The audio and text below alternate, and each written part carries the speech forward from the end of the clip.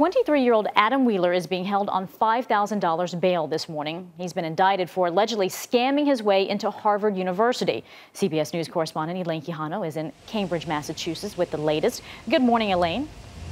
Good morning to you, Betty. Well, Adam Wheeler was suspended from Bowdoin College in Maine for academic dishonesty when he successfully transferred here to Harvard.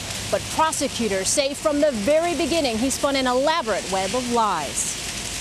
23-year-old former Harvard student Adam Wheeler pleaded not guilty to charges that he lied to get into the Ivy League institution, lies that prosecutors say ultimately allowed him to steal $45,000 in grants, scholarship money, and financial aid. Since Mr. Wheeler began at Harvard, he has lived a life of lies and deceit. Even after being caught and kicked out of Harvard, Wheeler actually tried to transfer to Brown University and Yale. His parents, who attended the hearing, forced their son to come clean and notify Yale that he had been booted from Harvard. If it wasn't for his parents' intervention, Mr. Wheeler's pathological behavior wouldn't have stopped. It's behavior that allegedly started on his Harvard application. Wheeler claimed he got a perfect 1,600 on his SAT, had attended the exclusive Phillips Academy prep school, and spent a year at MIT. Prosecutors say all are untrue.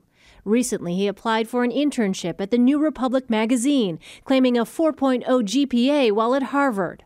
They are just allegations, so until we go to court and air it out, I think he's presumed innocent, and that's why he put not guilty. Now, Adam Wheeler is now facing 20 counts, including larceny, falsifying an endorsement, identity fraud, and pretending to hold a degree. The 4 larceny charges are felony counts that each carry a maximum penalty of 5 years in prison. His next court appearance is June 9th. Betty?